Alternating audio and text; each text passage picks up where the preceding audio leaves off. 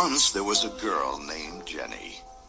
She was like all the other girls, except for one thing.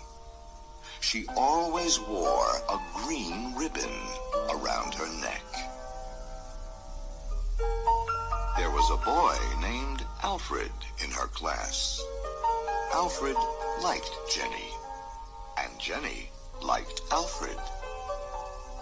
One day he asked her, "Why do you wear that ribbon all the time?" "I cannot tell you," said Jenny.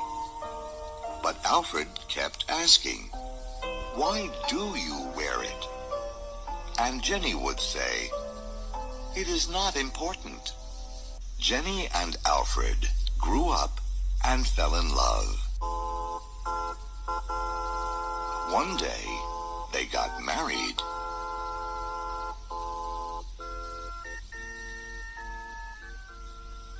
After their wedding, Alfred said, "Now that we are married, you must tell me about the green ribbon."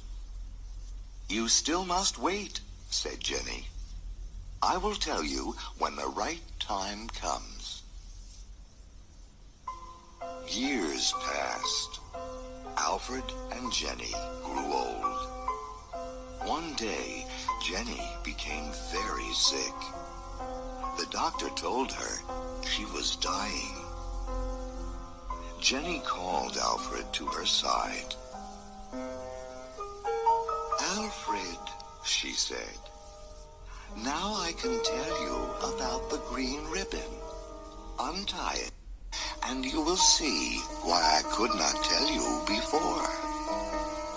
Slowly and carefully, Alfred untied the ribbon, and Jenny's head fell